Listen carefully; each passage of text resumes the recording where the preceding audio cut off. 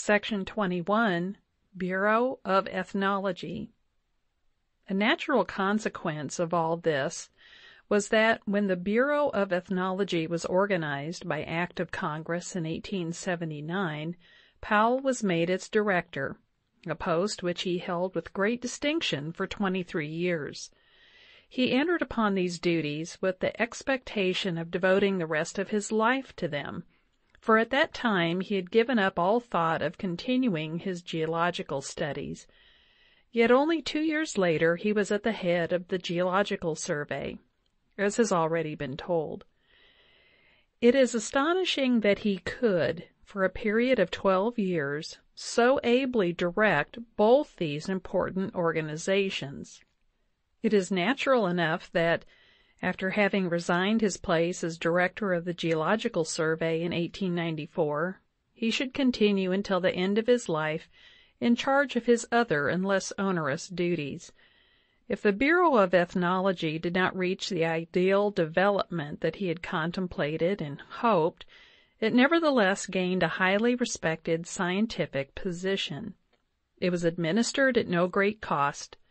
The appropriations ran from $20,000 at the outset to $50,000 in the last year of Powell's administration. The appropriation bill sometimes contained the thrifty item that not exceeding $1,000 may be used for rent of building. The object of the Bureau, as defined in its reports, was the prosecution of research by the direct employment of scholars and specialists in the Bureau itself, and by the promotion of research by collaborators elsewhere through the country. As far as the general progress of ethnology was concerned, Powell's great service here, as in geology, lay in organizing a corps of experts and providing opportunity for their steady work under good conditions, in directing their work wisely, and in securing assurance of fitting publication for their results. In the opinion of an experienced Washington official, Powell worked little less than a revolution in educating Congress to bring the trained scientific expert into government research. 23 large volumes of annual reports of the Bureau, issued under Powell's direction, mark an epoch in American ethnology. But besides organizing this important Bureau, Powell took a leading part in its work.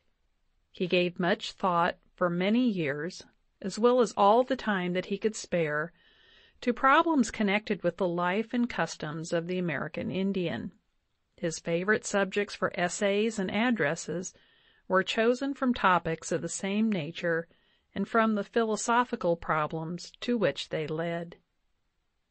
End of section 21.